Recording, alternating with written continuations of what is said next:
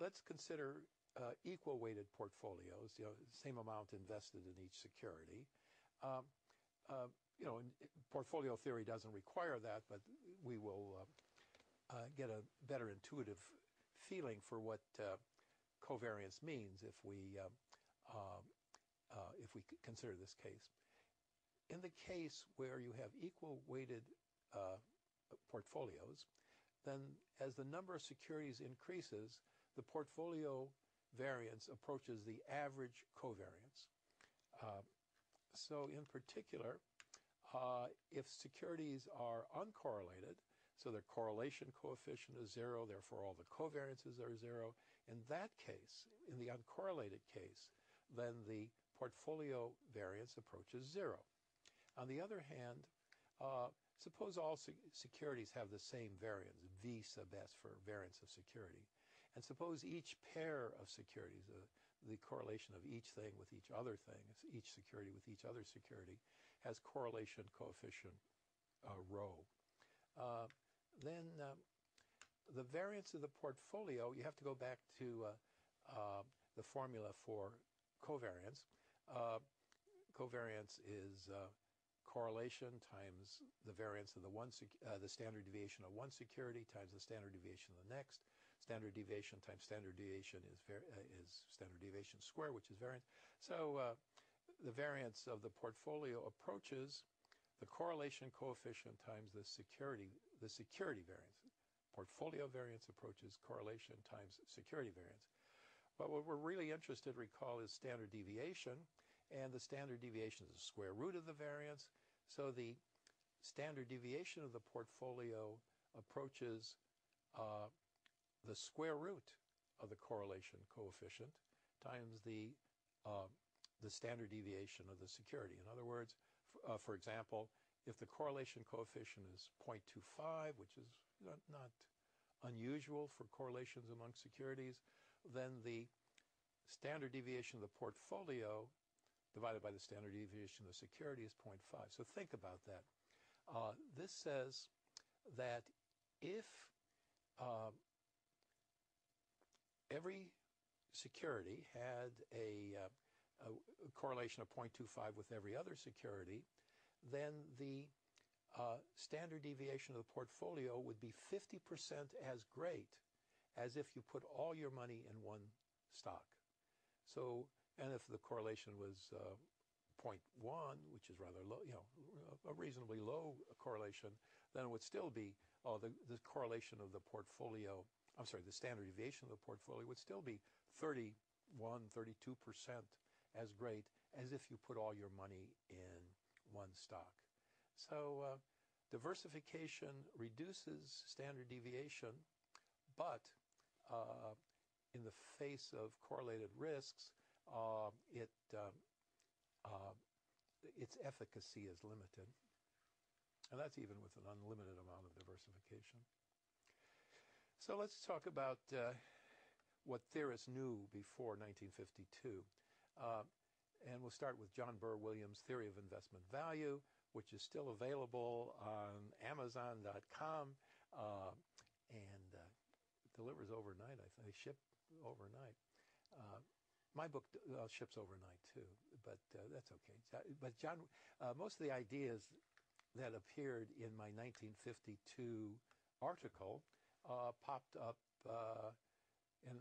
into my head one day in 1950 sometime. I don't know which day in 1950.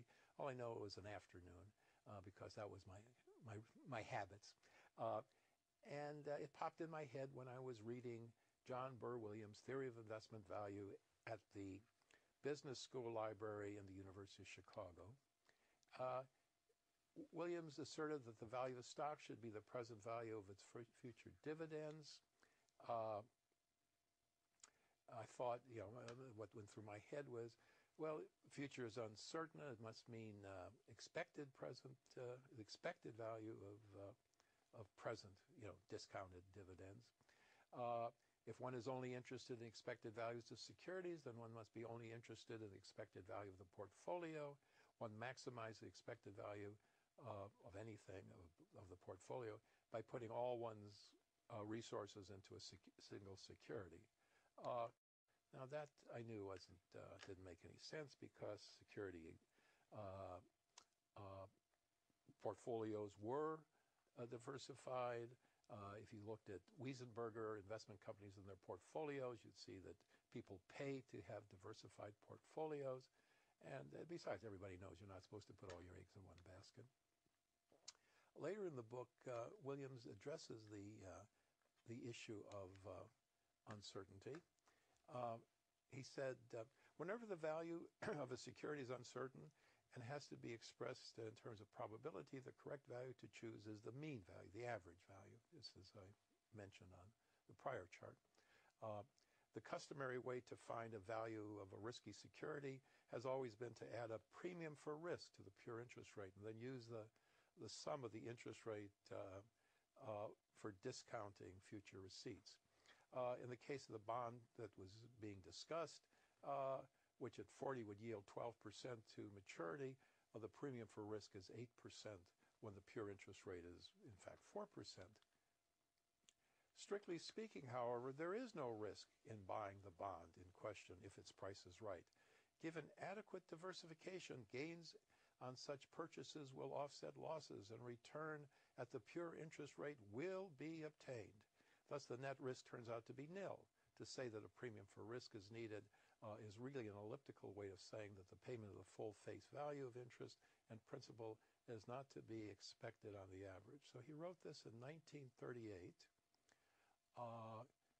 He has a short memory because between 1929 and 1932, you could have all the stocks on the stock market and you would still not be diversified. You would still not get the pure rate of interest. D.H. Levins in Diversification of Planning and Trust in the States. I don't read Trust in the States usually, but Laurie Klein, the Nobel laureate Laurie Klein, called my attention to Levins. Levins said, an examination of some 50 books and articles on investment that have appeared during the last quarter of a century show that most of them refer to the desirability of diversification. The majority, however, discuss it in general terms and do not clearly indicate why it is desirable. And then Levins proceeds on an analysis which assumes that risks are independent, just like Williams did.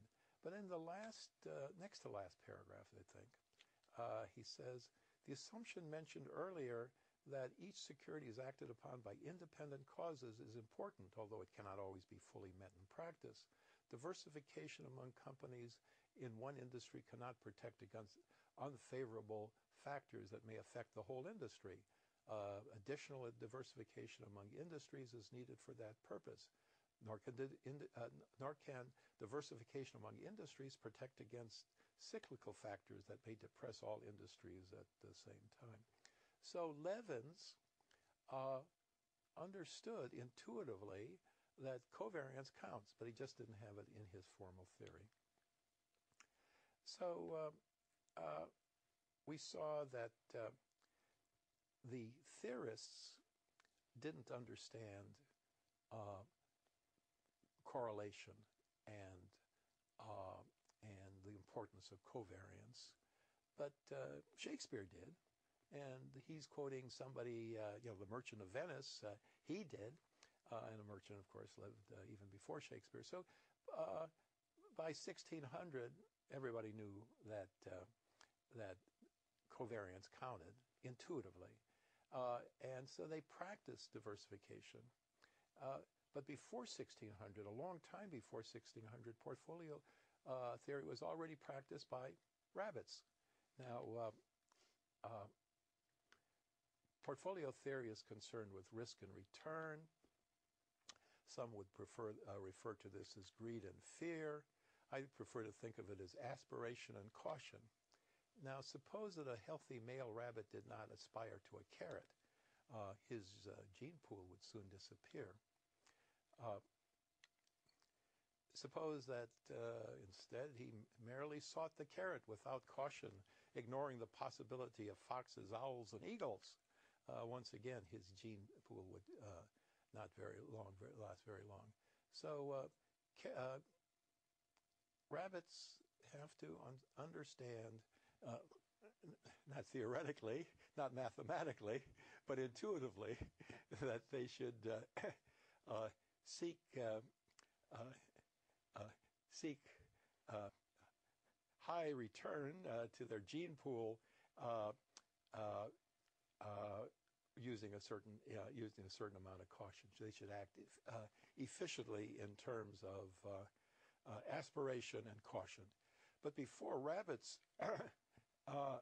before the rabbits practice portfolio